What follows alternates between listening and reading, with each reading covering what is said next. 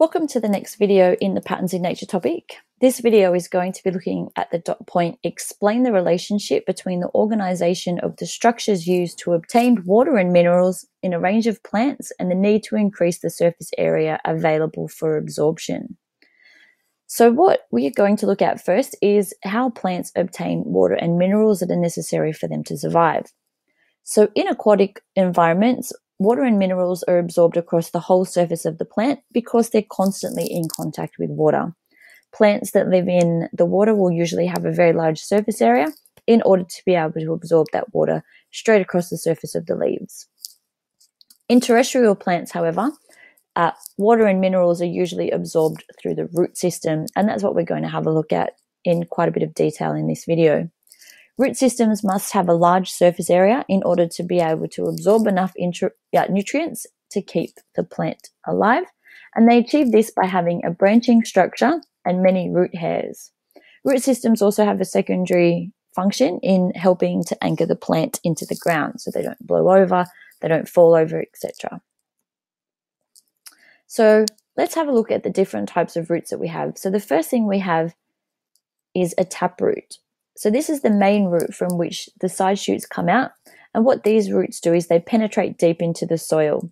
They can act as a storage organ and swell up, for example, in carrots. So if you've ever grown carrots or you've picked a carrot before, when you pull it out of the ground, you see that the orange part has sort of swollen, so it contains most of the water and nutrients. However, it will have tiny little hairs coming off it in order to increase the surface area.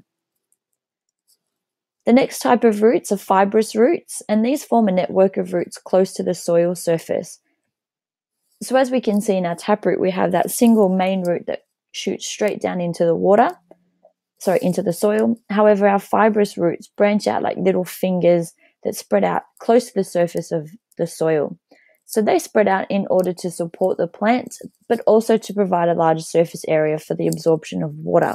So these types of plants are usually found in areas where we don't get much rain. So when it does rain, there's a nice surface area of roots towards the top of the soil that can draw as much water in as possible. Next, we have mycorrhiza.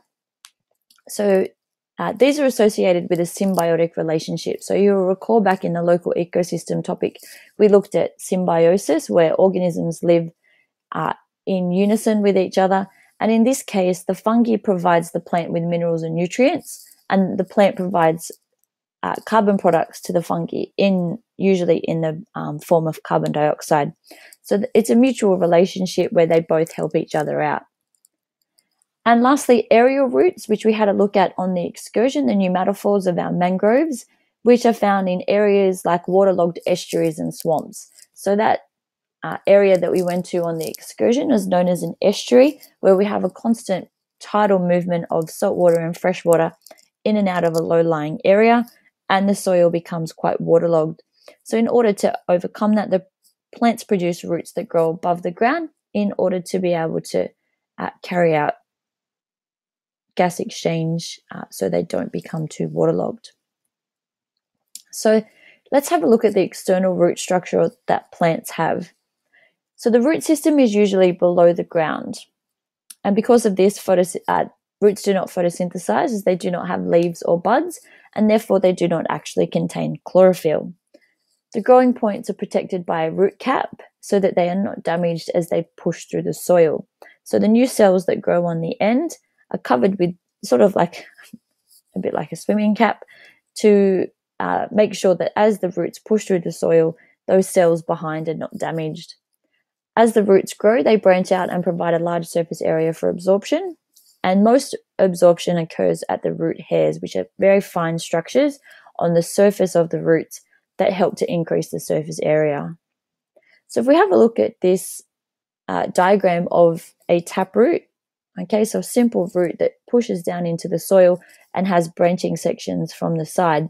So we can see here we have the primary root, which obviously is the main root that comes from the body of the plant.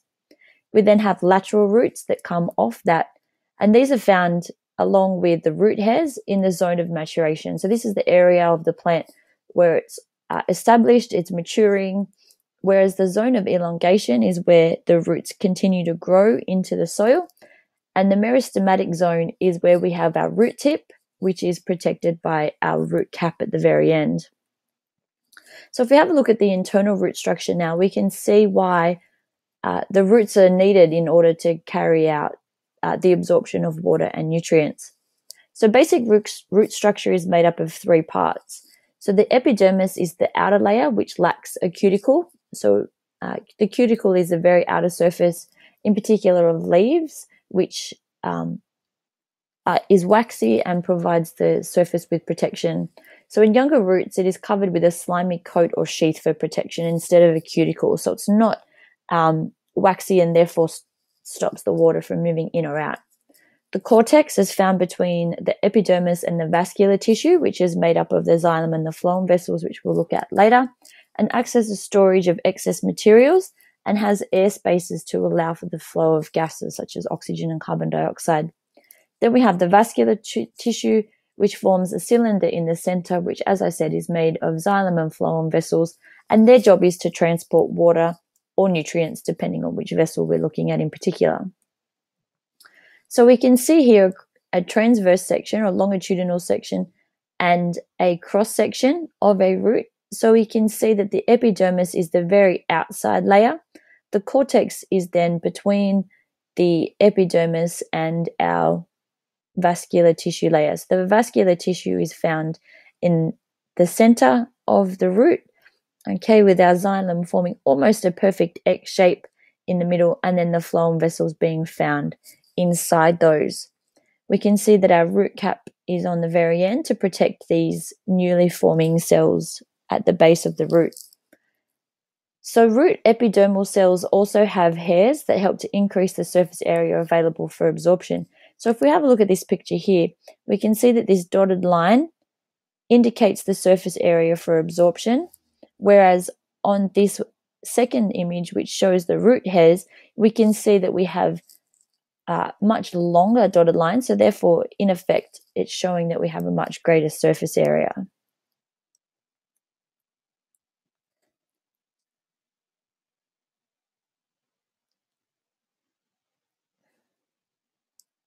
And that brings us to the end of this video, and thank you for watching.